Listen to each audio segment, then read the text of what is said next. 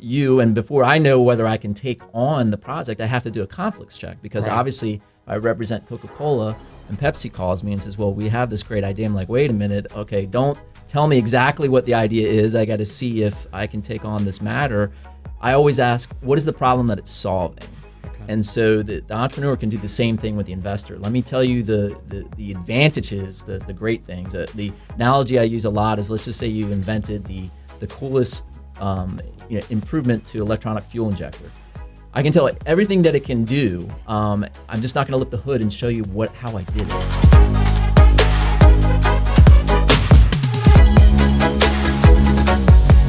Welcome to Can Heat, a podcast brought to you by Liger Partners. We are marketing operations experts bred for our skills in branding, strategy, and execution. And they say if you're the smartest person in the room, you're in the wrong room. And today I'm in the right room because I am not the smartest person at this table. It depends on the topic, don't you think? We're talking, okay, we have a lawyer in the room and we're talking about intellectual property. Okay, yeah, true. Yes. I even struggled saying that. So I have our chief strategist, Eric Holtzclaw with Liger Partners. Hello. And we have Steve Wigmore of yourpatentexpert.com. Thank you. And Smith & Temple. Great. So welcome. Thank you. We're excited to have you here. Excited to be here. IP is very important for all business owners. True. And so we're in ABGT together, and you always say that IP isn't rocket science, but you work with rocket scientists. That's correct. It feels a little bit like rocket science to me, Steve.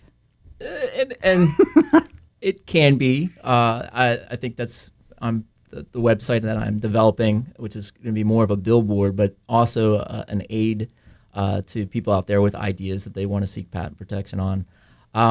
That the process, the good thing for me, I guess, it hasn't changed over 20 years. But it is a little complicated. But I guess the point of my slogan is that a lot of times I do work with rocket scientists, and it is, so what they have is a lot more complicated than what I do. What I do is a little bit complicated, but not as complicated as that.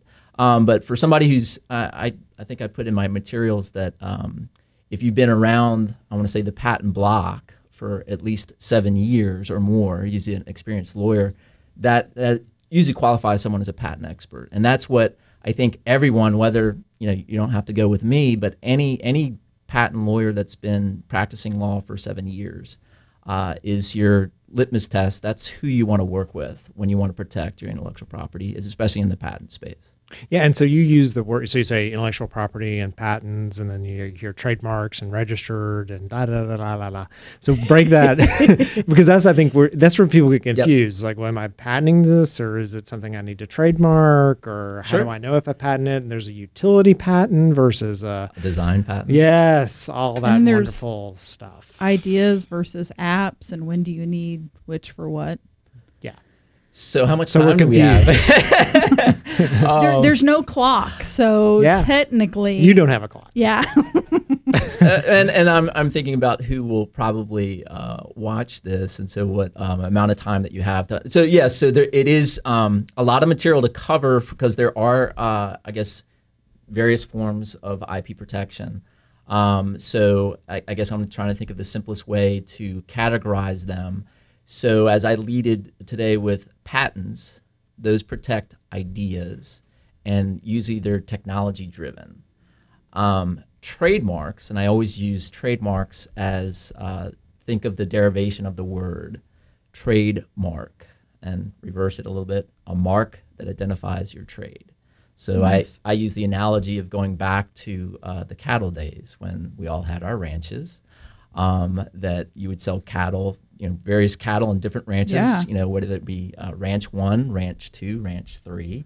How do we identify our cattle? We stamp it. Right. So that's your trademark. So ranch 1 would have its own mark, ranch 2, because the cattle all looks the same, may not always be the same quality, right, but that's how you set yourself apart, is your branding. So trademarks is the branding. Now, copyrights is interesting. I would say that copyrights is more of the artistic side. So my classic example I've used in lectures that I've done is Van Gogh's Starry Night. So let's assume that Van Gogh is still with us today, and that he just painted Starry Night, 10 years ago.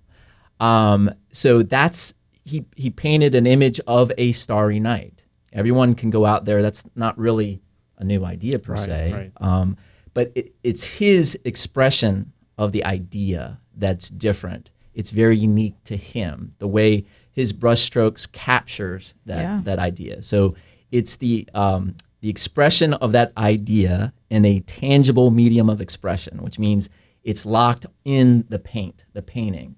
So you can go out there and paint your own Starry Night and not look at Van Gogh's and come up with your own rendition. And so you would be eligible because it's independently created by you. That's your own rendition of Starry Night. So you can have a copyright to your expression of the same idea.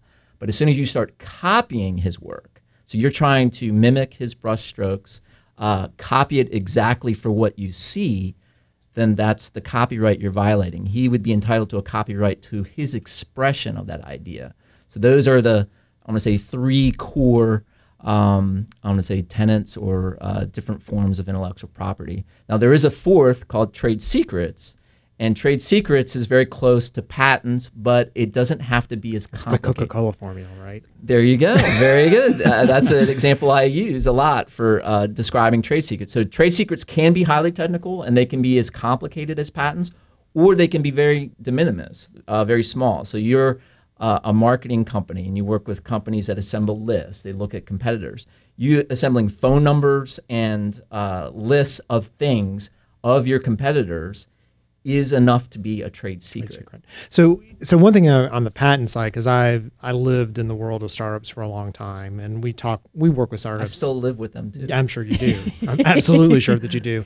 And there's this. So I've been both kind of on the investor side and on the startup side. Sure. And there's this really weird thing that happens often where the startup comes in, they're like, well, that's my intellectual property, and we're getting a patent on it, and so unless you sign this thing, Mr. Venture capitalist or investor, right, then I don't want to show this with you. And then the investor's like, see ya, wouldn't want to be ya, right? Like there's this delicate balance between the two of them. And then often what's so funny is that you didn't hear the idea and it really isn't that new. Like, oh, that's the sixth time I've heard that. Good? Yeah. Right. Yeah. So what's that balance? And we run into that too, like all the time when we're talking with like new companies when they're bringing something to market, like, what can I tell you and how secret, and how do I know that it's worth protecting, and those are, very good and valid questions about, and ultimately you want to, so the idea owner, the person who originated the idea, they do want to protect it, and an NDA is the best way to do it because basically an NDA is a contract. And so what an NDA allows that the idea owner do once you sign it is if you violate it, if he knows that you just basically right after the meeting went on the internet and described what the idea was as you heard in the meeting, then he would have a contract to go after, take you to court, say you violated the contract and I want X amount of damages because you basically told the world against the contract. Right. And so it can scare investors sometimes because they may hear a lot of different ideas, so they're worried about the contractual aspect to it. Yeah, they'll say too, like it's like the concept of I'm an investor. Like, why am I going to go? Their concept is like, I'm not going to steal your idea. I'm not in the business of stealing your idea. So just tell me your idea, and if not, then let's just move on. But if representing the interests of the the entrepreneur, they're just all forms of investors and inventors out there. So some investors could take the idea. Mm-hmm. So. It's just a balance, and I think most investors, if and this is the thing where the entrepreneur or the inventor you can give I want to say a high level, a broad concept without really telling what it is to get interest. So as long as the entrepreneur can tell the investor, I think this is generally what this will do, and so often as a lawyer. For me to represent you, and before I know whether I can take on the project, I have to do a conflicts check because obviously if I represent Coca-Cola and Pepsi calls me and says, well, we have this great idea. I'm like, wait a minute. Okay, don't tell me exactly what the idea is. I got to see if I can take on this matter. I always ask, what is the problem that it's solving? Okay. And so the entrepreneur can do the same thing with the investor. Let me tell you the advantages, the great things. The analogy I use a lot is, let's just say you invented the coolest improvement to electronic fuel injector. I can tell it everything that it can do. I'm just not going to lift the hood and show you how I did it. Well, that's actually good advice anyway, because typically they tell you all the stuff about it, the specs, and you're like, I don't really care about. And especially that. the investor may not even. Yeah. What's the that's solve? not. Yeah. So the details, and that's so I can already segue into patent protection. The details on how to make and build it is how you secure patent protection, because patent protection is a quid pro quo. In exchange for you telling the world how to build that electronic fuel injector, then if they believe it's different enough, they will issue a patent grant on it. So you have to tell all those details. For the investor, you're right. He just wants to know, is going to sell. Yeah. How is it going to sell? What are the results? So, it can go really fast, 0 to 60 in 1.5 seconds. Yeah, What? yeah. It's a V8 and weighs this much and go that fast? Right. Okay, yeah. That's so you can tell a lot of non-technical details to get the interest to see if they will sign the NDA, just in case you want to share what's under the hood. But a lot of times that's the rub, that inventors are not sure, how much do I need to protect or not share, so I don't run the risk of losing my idea. Okay, that makes sense. So I want to take it back to Van Gogh for a minute. And The liberal arts side. Yes. And let's take it to, when did they come to you, Steve? So like Van Gogh had an idea for a painting. Sure. Does he come to you then because he doesn't want anyone to steal the idea, or does he have to have some proof, right? Like maybe he painted it and everyone's like, I want that. And then he's like, this is a hot selling item. I need to protect it before somebody else tries to recreate it. So when in that process do they start? So for talking a with you? copyright, I mean, that's a very interesting side, and the painting example is definitely ripe. That you can, it's an expression of your idea. So it's like, I think Van Gogh should develop and basically create the painting in his studio, but not show everyone else per se, and basically, ask, should I seek registration of the copyright? What's interesting about the registration system for copyrights compared to patents is that it's really not until someone actually starts trying to steal, recopy or copy your work, that you would want to enforce your copyright. So from a very legal standpoint, you don't have to register your copyright right away. I mean, so the copyright is created as soon as you put it in, they call it the fixed, this is the legalese, the fixed tangible medium of expression. So as soon as Van Gogh locks it in the paint, it's dry, it's not wet, it's dried, it's secured into the painting. The copyright was created right then. Interesting. He does not have to register his copyright until he finds infringement, until he starts seeing, let's just say he did it in his studio, and then he's like, well, I want to sell this on the internet. So he takes a digital photo and puts it on the internet. Then all of a sudden he starts seeing other photos on the internet, and like, oh my gosh, someone has just really copied my work, and now they're going to sell a photograph of my work.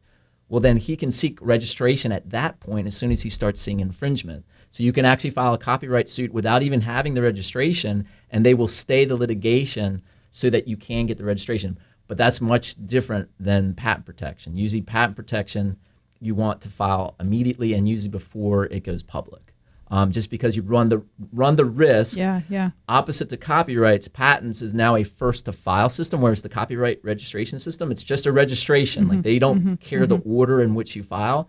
Patents is if it's the same idea and you've independently created it and you file first, then you get the patent you're awarded the patent. The second party that was late to the patent office does not get the patent. So it's a race to file system for patents for protecting the ideas. And so then in the patent side of the equation, so entrepreneurs here, you file the patent and then there's like this timeline thing. It's like, so how long does it take for them to hear back? Can I go ahead and start on the idea? Is this delaying my progress?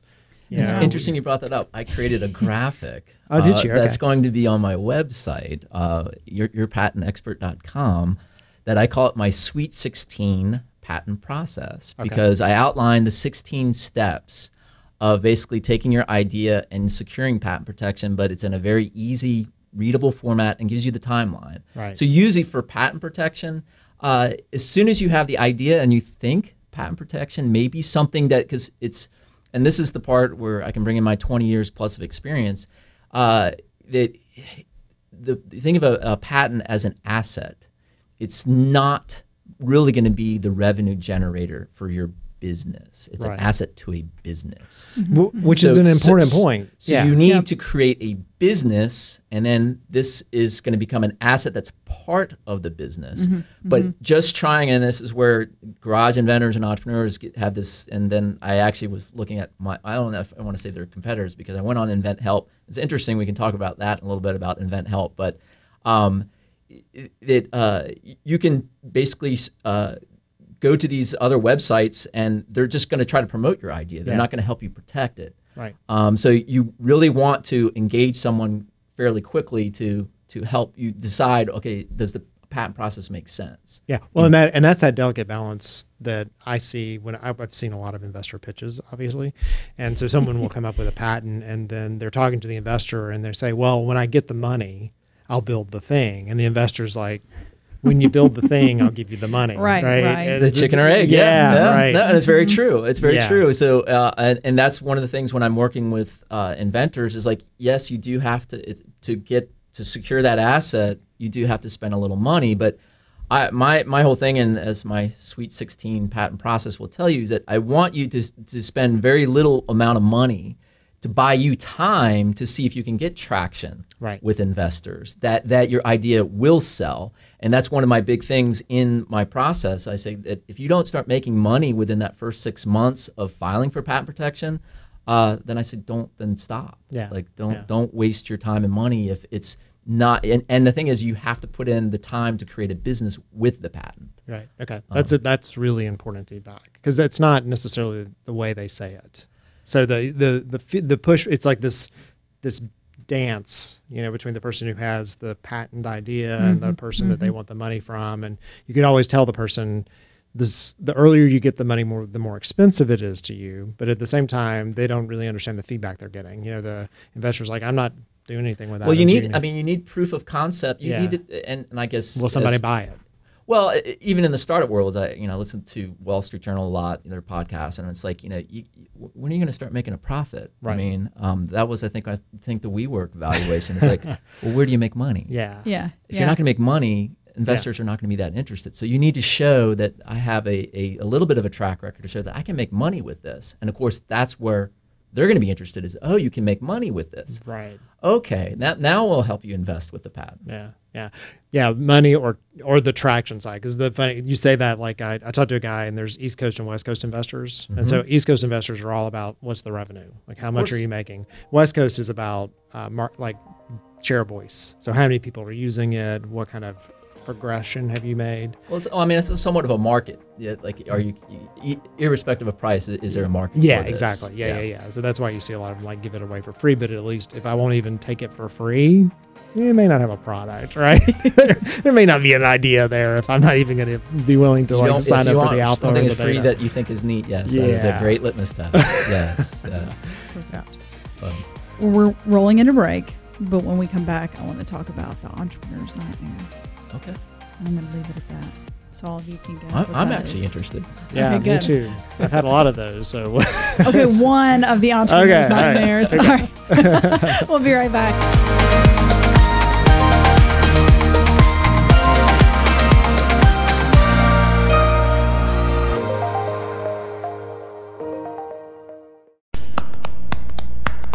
Bum, bum, bum, bum, bum, bum, bum, bum, bum, bum, bum, bum, bum, bum, Mr. Simon. Okay, moving on to TikTok, another super exciting platform. And we know that the app was previously known as Musical.ly, and it is now becoming what people refer to as the new Vine, allowing users to create short videos using either dancing or comedy to gain followers. The platform is known for viral memes like the recent OK Boomer meme. Now, becoming TikTok famous is a goal for many teens, which has gotten the company in trouble in recent times. In February, the company was actually fined $5.7 million for illegally collecting data from kids under the age of 13. And the Beijing-based company has also been accused of censoring controversial content, especially pro-Hong Kong and LGBT content, specifically in China. So, but despite their troubles, TikTok has continued to grow. So I'd say don't count TikTok out when looking at platforms to use for marketing. And as it continues to grow, it may be a fun way to promote your business. Thanks for watching the Liger Partners Media Minute.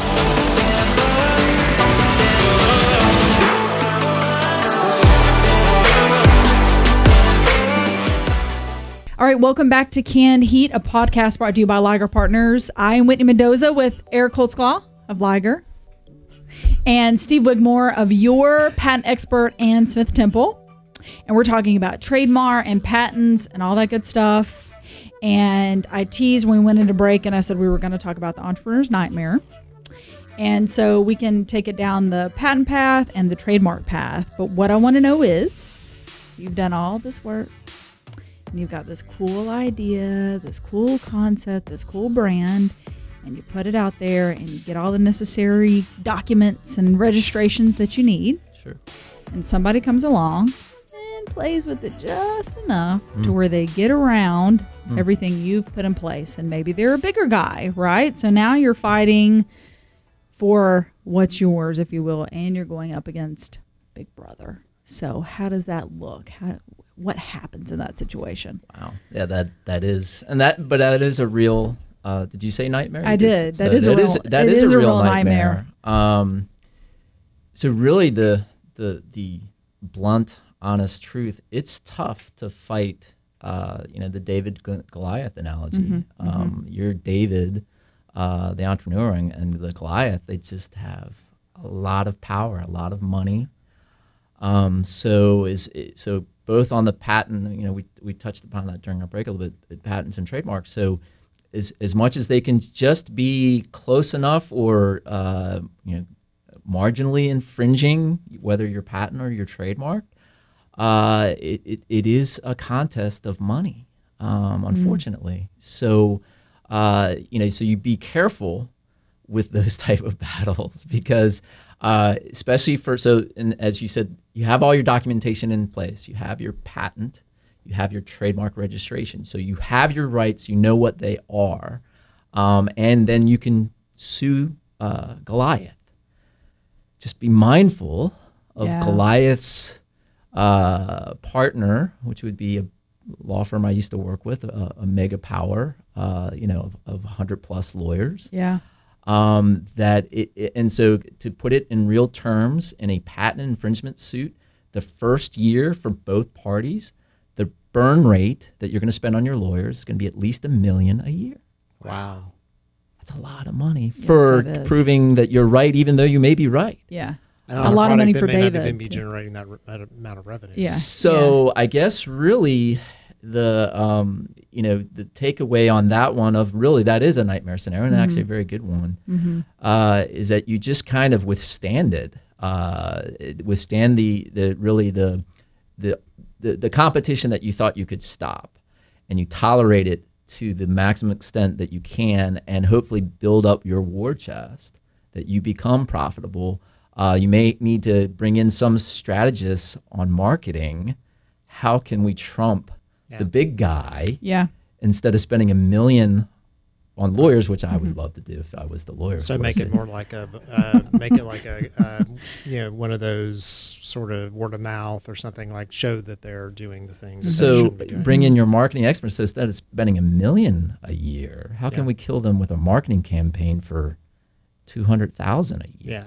Right. Right. Which is a good Wow. Look, I connected play. the dots here, I like guys. that. That's nice. Because a lot of times people will rally around the Davids of the world. Oh yeah.